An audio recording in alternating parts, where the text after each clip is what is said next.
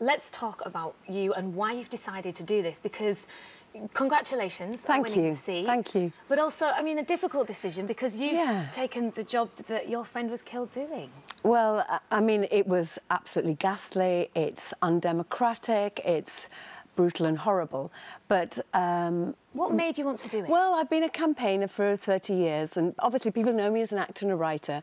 But I've also been a trade unionist. I've spoken at the European Parliament. I've always been involved in workers' rights.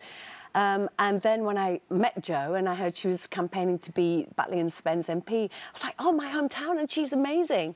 So I went to support her, and then we campaigned against the closures of libraries in Batley and Birstall. And going around, you know, door to door, I could see absolutely what a difference she could make to people's lives, that she had a massive impact. And then, I mean, whilst we were campaigning, she was always an advocate for women in politics, saying, oh, you know, Tracy, you should think about a political life and maybe become an MP, who knew what was going to happen. But I just felt really angry that it had happened, and I felt I needed to step up. And, you know, if the people of Batley and Spen had faith in me, I should stand and then obviously see how that went. And I'm so privileged they voted for me, and they put their trust in me, yeah.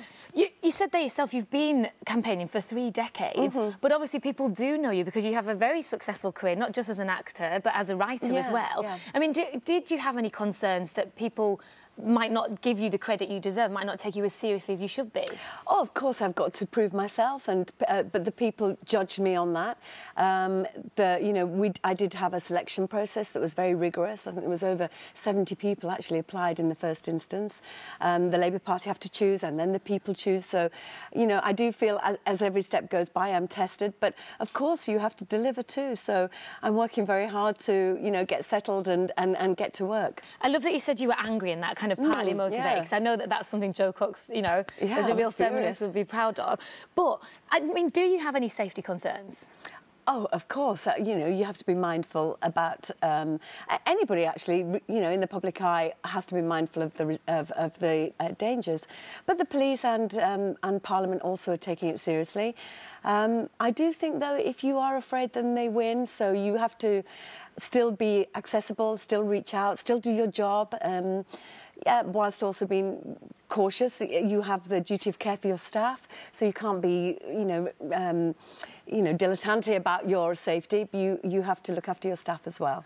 Now, politicians have much more challenges than I have the authority or time to fully explore right here and now. But for you, in terms of challenges, do you think it's going to be difficult to get people to look forward and kind of, you know, move on from what has happened? I think people are desperate to do that because there are so many challenges ahead. And certainly, Batley and Spen has been without an MP for far too long. And there are urgent concerns like, you know, cuts to Social Security or closures to hospitals, downgrades, or food banks. I mean, 8,000 people have used the food bank in Batley over the last year. And this is not acceptable. We have to get to work. But in terms of Jo Cox's legacy, do you feel like you kind of have to... Are you taking her plan, or are you putting Tracy's plan on that as well? Oh, well, I mean, she was an extraordinary woman and a phenomenal MP, so I would be a fool not to build on her legacy. But also, you know, I've got a unique background, and there's nobody in the House of Parliament with my unique background, so of course I'd build on that. I'm hoping to use that to build a relationship with all the sort of media companies and bring jobs and training to the area. Do you think that will help? Your experience in Corrie, how will that help you as a politician? Well, certainly my experience working with young people, running after-school clubs, making films, working with communities, I absolutely know there's potential for jobs and training. In terms of you personally, then, just take us back to Monday, because, I mean, what a day. Well, so just blew my mind slightly. It did feel all very surreal. It's a good time for women in politics, isn't it? Well, certainly with Hillary and, you know, Teresa. I do think it's you know, there is a sense that we can actually be seen as serious politicians and make a difference. I love that I've just said Teresa as if I'm on first name terms with our Prime Minister. Oh, didn't I just say Hillary? Tracy, good luck going forward. Thank you so much. I'm sure you're going to make a huge success of it. Thank you for talking to us.